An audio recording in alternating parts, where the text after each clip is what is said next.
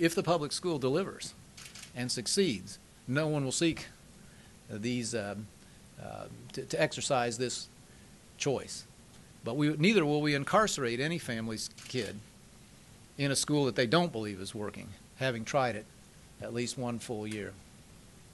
So this package of 4 bills, we believe, we see as a mutually reinforcing whole.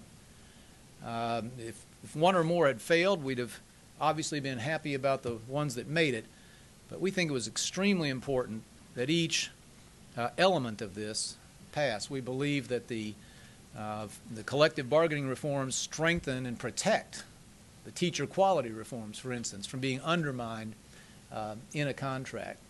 The accountability provisions are applicable to the charter schools and to any non-government school that accepts a voucher student as well. They will have to use the state test, so parents and potential parents will know whether the school is delivering or not.